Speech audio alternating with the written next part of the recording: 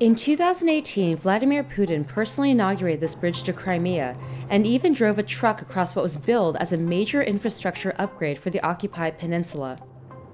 Now, satellite images show the extent of the damage on the bridge. The only link between Crimea and Russian land partially collapsed after a major explosion which set a train on fire and killed several people. This is a bridge that was a symbol of Russian power, so inflicting such serious damage clearly is taken by the Ukrainian as a morale boost.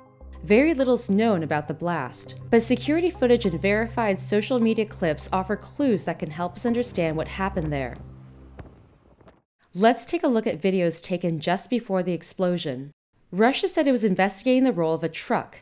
In the security footage verified by the news agency Storyful, a truck appears to explode close to the epicenter of the blast. However, engineering and defense experts say that the vehicle is unlikely to have been the primary cause of the incident.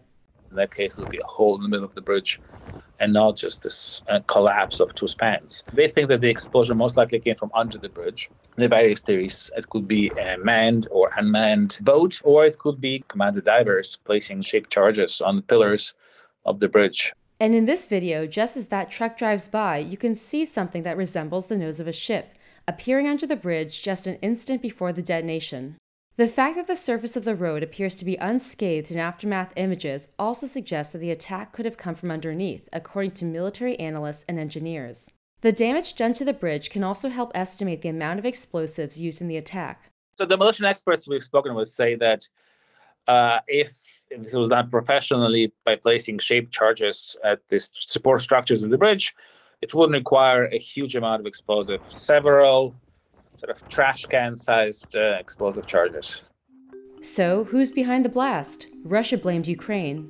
Сомнений нет, это теракт, направленный на разрушение критически важной гражданской инфраструктуры Российской Федерации.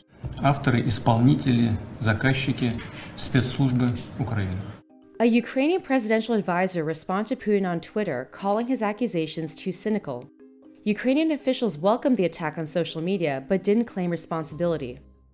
Experts agree that if Kyiv managed to pull off this operation, it shows a dramatic increase in its ability to counter Russia's invasion. This bridge was one of the most highly protected structures in the world. This is an attack that is hundreds of miles from the Ukrainian lines, so it would have required deep infiltration into Russian territory and a very high level of secrecy.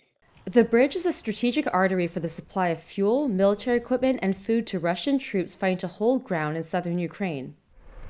Russia said traffic on the bridge was partially restored quickly after the blast, and ferry links were resuming. Still, many civilians were left stranded, and images showed long lines of cars trying to leave Crimea.